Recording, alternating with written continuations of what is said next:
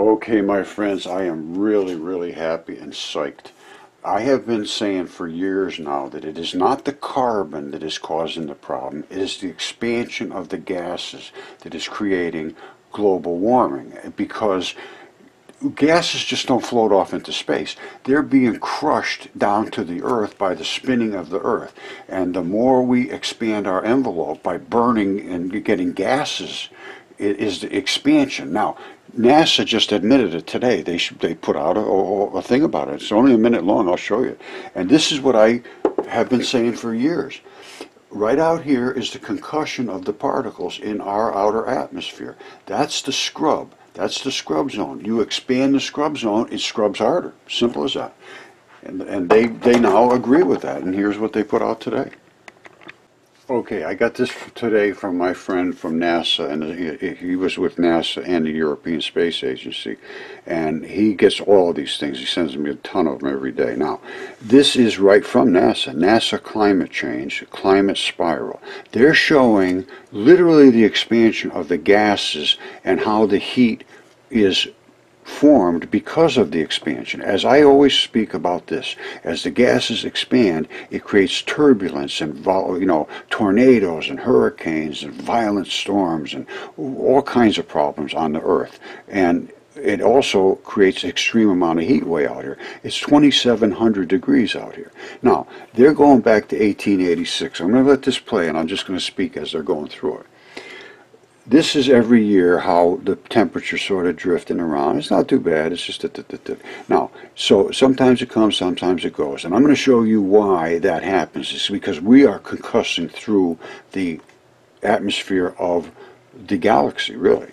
However, once we started doing industrialization, it started kicking off. Now we are expanding our envelope like crazy. Now, I'm not saying that's exactly what they're representing here, but it is exactly the representation that they should be, because this is the spiral of scrubbing,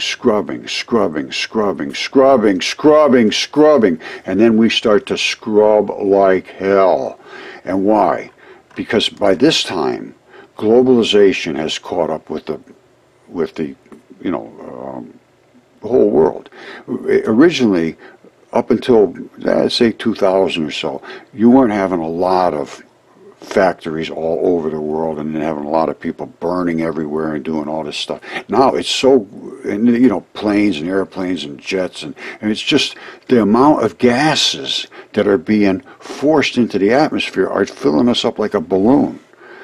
And it just gets worse and worse and worse, hotter and hotter and hotter. And now we're in a zone where we're just really so overheated now that we're never going to get out of this. The only way is to shrink these gases back down. And how can we possibly do that and still continue our industrial way of life? Is only through free energy, which I will show you how we can do. All right, we're in the Milky Way, which is a galaxy. I don't know if this is a representation of it, but this is a galaxy. All the stuff spins in a spiral around the galaxy. So we're being ripped through the galaxy. Now let's see what that looks like from our sun's perspective and our perspective. All right, this is we're going through the arm of the Milky Way, and what is happening? The sun is scrubbing through all the particles that are in front of it, and they might be dense or they might be weak. That's what changes the output of the sun, is what it's running into and scrubbing. You see the stuff trailing off of here? That's because the sun itself is spinning as it goes forward. We are all trailing, trying to catch up to it and plowing into its light and its particles and its everything that's being stripped off of there. The solar wind, that heats up all of our planets. All right? And we're not only spinning around this way, we're spinning on our axis, and we're being dragged forward too at the same time. There's a lot of interactions. There's a lot of scrub going on. Now you see that? That's the sun emitting particles. These are all particles. And this is a solar eclipse. So this is really the moon, but it's shielding exactly the disk of the sun. So what are we looking at? We're looking at the radiance and the radiation of the sun. And here's the magnetic fields. And they go up and wrap around just like they would for us, only it's a little more profound here. Because the positive wants to get back to the negative. In outer space, they can sort of go as far as they want. But it'll try to attract them here. Now, what are we seeing here? Red, red, red. Why? Why is that? This is it's spinning this way. And as it spins this way and forces itself going that way, the scrub zones are here, much more intense, because not only is it going this way, it's turning this way. Here, it's going with the particles that are coming, so there's less, but it's still pretty bright. This is very, very, very intense. So it's. Remember I showed you that other GIF where there was a white, the glowy spots coming off the sun? That's this right here. So we know these particles are coming out here. We know that they're just spitting out everywhere. So we have to go through them. We know light is a particle. I showed you that over and over and over. So nobody disagrees with that. And that's what creates our magnetic field, is that we are spinning through, just like this right here is spinning through a field of magnetism, which is the particles. And in this case, it would be a magnet. And as it spins through there, it generates electricity, just like this would generate electricity right around these coils. Exactly the same. Identical. No difference whatsoever. And it's for the same reason, because these particles are scrubbing into those particles. Push to shove. Creates brilliance, creates particles. It creates exactly what we're seeing. And we have to plow through them. And if we don't get this this expansion problem under control, we're just never going to, we're destroyed. Because where our atmosphere out there is plowing through all this stuff, we're getting tornadoes and hurricanes and storms and turbulence and shifting weather patterns, and it's very, very, it's not good at all. Okay, as far as I'm concerned, the only thing that any possibility of getting us out of the situation we are in is free energy. This is light from a red laser. That is light accelerating.